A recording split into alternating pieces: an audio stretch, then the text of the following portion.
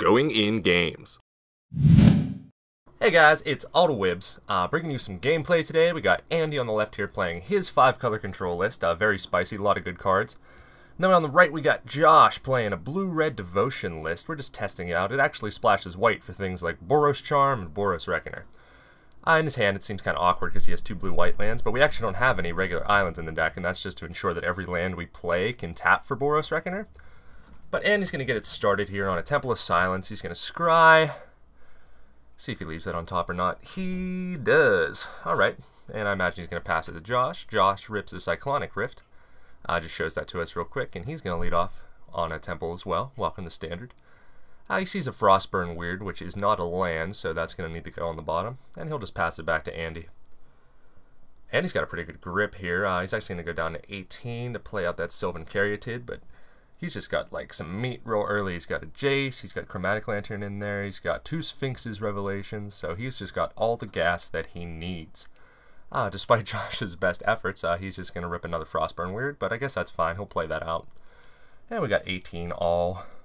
Ooh, Andy is going to get a Detention Sphere, which is pretty good. But I guess he has a lot of options here. He's actually going to play out the Chromatic Lantern, I think, and yes, that's what he does. And he's going to untap that, and he's going to tap it differently, because it's not a profitable block. He already has the 2 lands to pump to kill the Caryatid, so there's no reason to take that life right here. So Josh is going to rip a red source finally, just a mountain. So now we can get things started a little bit on the other side of the field. Decide if he wants to play anything first, but it's always better to attack first. So he's going to beat in with the Frostburn Weird and just pump it once. Andy will go to 16. And then get out the Electromancer. Now, Electromancer's in the list because of Prophetic Flamespeaker. And if you ever do get 2 activations off the Flamespeaker and exile 2 cards off the top, I mean, as you can see, there's a lot of 2-cost instants.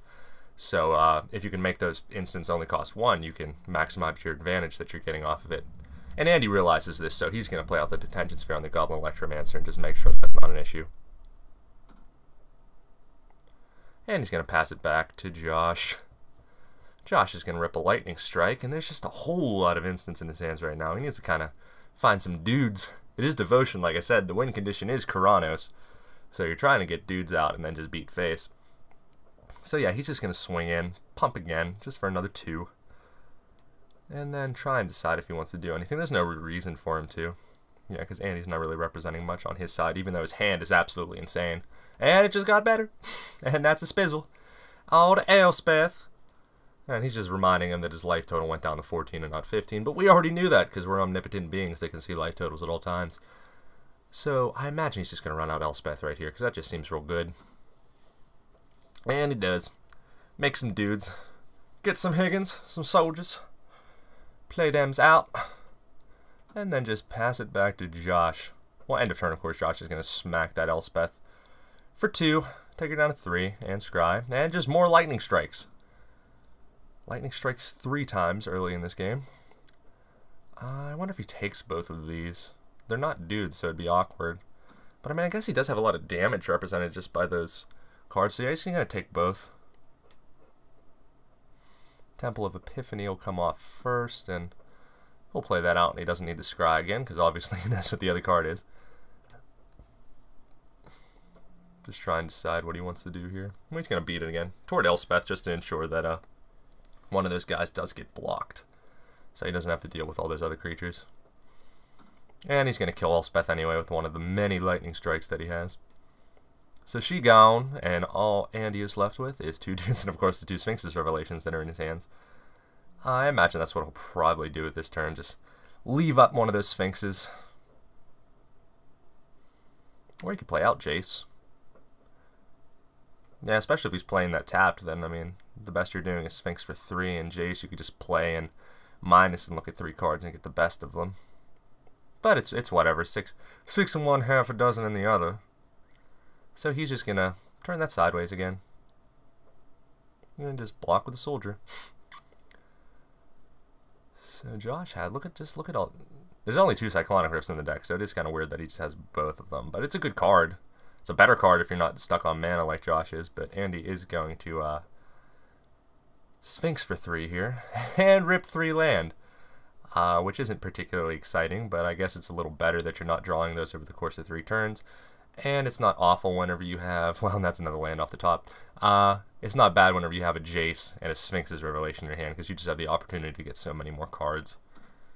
So that's the question, Jace or just Sphinx's Revelation again? And looks like it's just going to be Sphinx's Revelation again. Josh is just deciding how much he wants to burn him for here, or if he wants to burn him at all. And he does. So that'll knock him down by 4. And then, oh, another one. Okay, well, that'll knock him down straight to 10. 7 damage. 7 damage at the end of a turn's not bad. Oh, and there's just another Boros Charm. Oh, if he just... oh, so he could just, like, conceivably take him down to 3 right here. He's just showing us that Boros Charm. Little easy know that he has another Sphinx's Rev. So he's just going to go up to 15 again, and that's going to make that card off the top a lot less good. A lot less good. Yeah. Hitting him for 7 whenever he's at 10 is a lot better than hitting him for 7 whenever he's at 15. So what did he pick up there? That had to have been better than the last one. Oh yeah. Oh, he just has lots of stuff. There's a Blood Baron in there. And if you've noticed, this deck is almost entirely foil. Is that another Rakdos return on top? Oh, no, he doesn't. Okay, he doesn't have one in his hand yet. That was a Kronos I saw. Okay, so he's got a Rakdos return on top. He's going to leave that there and just play out another Caryatid for a blocker. And then run out the Blood Baron of Vizkopa, which isn't the best against this deck, just because, I mean, there's no black or white in it, so. And he actually does have Mizzy Mortars and things just to kill it. So, I mean, yeah, he could just, like, swing with the Frostburn Weird and kill it with the Lightning Strike if he wanted to. So we'll see what he wants to do here. I mean, he could just bounce with Cyclonic Rift. Oh, but he's actually going to Cyclonic Rift the Detention Sphere and get the Electromancer back.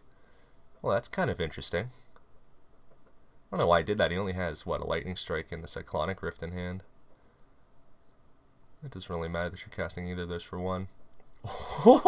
Or he's just going to rip a Mizzy Mortars off the top. And look, nope, I only got to cast that for 1. I got all the mana in the world.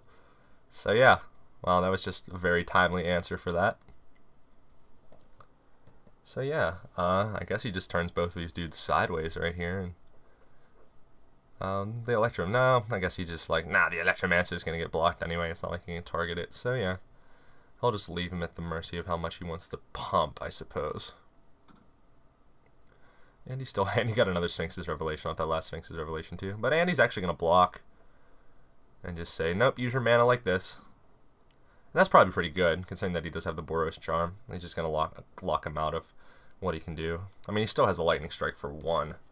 But, Andy's like real far into the late game here. He's just, I mean, he has this game exactly where he wants it. Oh, and the fact that he just has that Rakdos return is going to make that better. Oh, but, but there is another Rakdos return on top. Look at that. Okay, so how much is he going to Rakdos return him for here? I imagine that has to be what he does. Yeah. So he's going to Lightning Strike in response, of course, taking him down to 12, but then Josh is going to have to discard the rest of his cards, so he loses that other Boros Charm and that other Cyclonic Rift. So now Andy can just do whatever he wants, really, finally deal with that Frostburn Weird. And then just pass it back. Just look at the stuff he has. He has another Revelation, he has another Kronos, and Josh is just living off the top. And Boros Reckoner is not the worst thing, I guess you can rip off the top. As you can see, he's very easy to cast in this deck. Pass it back to Andy, and I can't even remember, like, well, there's a Jace, I suppose that's good. So now we have 2 Jaces, so hopefully we'll run one of these out. Start getting on that plan. That's actually pretty good, because you play Jace right here and you plus him up, then Sylvan Caryatid can just be on blocking duty against the Boros Reckoner. And that's like the most ideal situation ever, because it just has no power, so you're not going to take any damage from that. And Andy already has, like, all the best cards that he could want, so there's, like, no reason to need the minus. So, yeah, Kronos will drop here, and he actually has 5 relevant symbols on the board, so he's pretty close to making him active. Josh is going to rip... oh, Prophetic Flamespeaker. I'm like, is that another Lightning Strike? Do we just get all of them?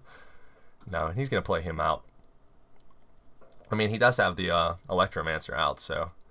if he does get the opportunity to pull stuff off the top, then maybe he can get himself out of this hole he's in.